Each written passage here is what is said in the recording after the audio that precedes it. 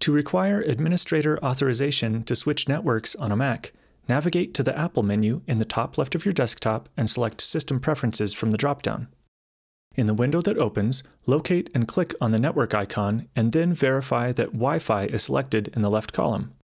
Then, click on the Advanced button in the lower right of the window and verify that the Wi-Fi tab is selected. Next, locate the Require Admin Authorization section at the bottom and check the box next to Change Networks. Click OK in the lower right of the window and then click Apply, also located in the lower right. Keep in mind that this setting will not affect anything while logged into an admin account, but when a user such as a child, guest, or student is logged into a standard account, they will be prompted for admin credentials if they attempt to switch networks. In the age where free, unfiltered Wi-Fi networks are everywhere and everyone has a cell phone with a hotspot, this can be a very valuable feature for parents and teachers to help with student safety and privacy. If you found this video helpful, please consider subscribing to my channel and leave a comment if you have any questions. Thanks.